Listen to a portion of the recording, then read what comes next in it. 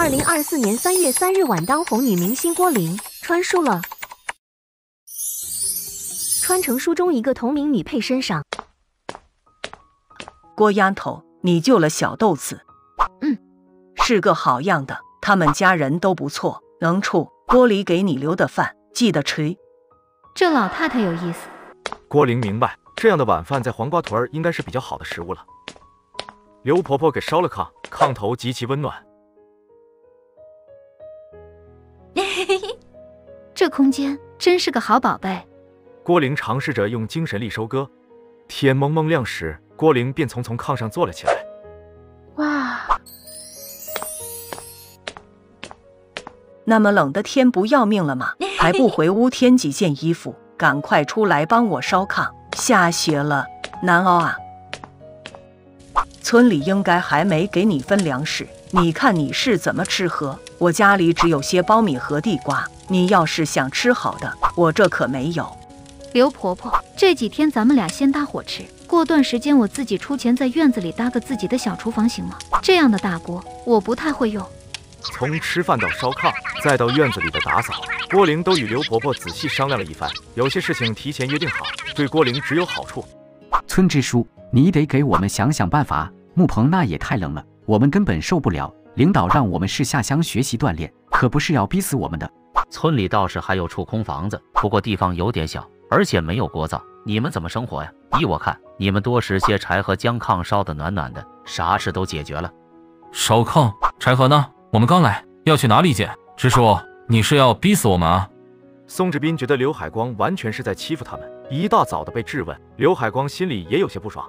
你们那么大的人了，都是瞎子吗？厨房里堆着的，院墙边堆着的都是柴禾，那都是我们村里人辛苦捡来免费给你们用的，还不知足。再说了，不会烧炕，你们不能找个人问问吗？难不成要我去给你们烧炕？你们是下乡锻炼的，不是享福的。村支书，是我们眼拙了，真对不起。但是你看，我们刚来，什么都不熟悉，能不能找个人教教我们烧炕？我们真不太会。还有粮食，下乡路途遥远，大伙儿都是几千公里过来的，没钱还没粮食，我们就等着干农活赚工分养活自己呢。村子里只能借给你们1人50斤苞米，其他东西我真帮不上忙，你们得自己想法子跟村里人换。周光等见刘海光态度坚决，只好答应。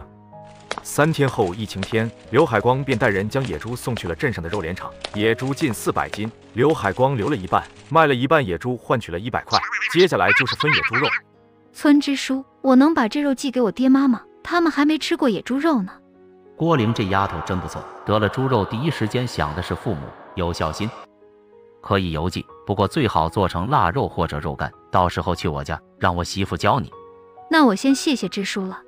知青们从村里人的口中探听到昨晚的事情，大伙儿的脸色各异。迟一男他更加厌恶郭玲了。很有钱的大小姐下乡体验生活，牛什么了？等着吧，我一定会把你踩在脚下，我一定比你强。回了院子，刘婆婆似乎想和郭玲说话。刘婆婆，你有什么事和我说？郭丫头，你还要猪肉不？我这猪肉4毛1斤卖给你，你要不？刘婆婆应该是舍不得吃，既如此，我买下也无妨。行，我要了。好好好。出于全体村民利益的考虑，刘海光并未给知青们分肉，他提出明日吃一个铁锅炖，顿时全体人员的热情都被调动了起来。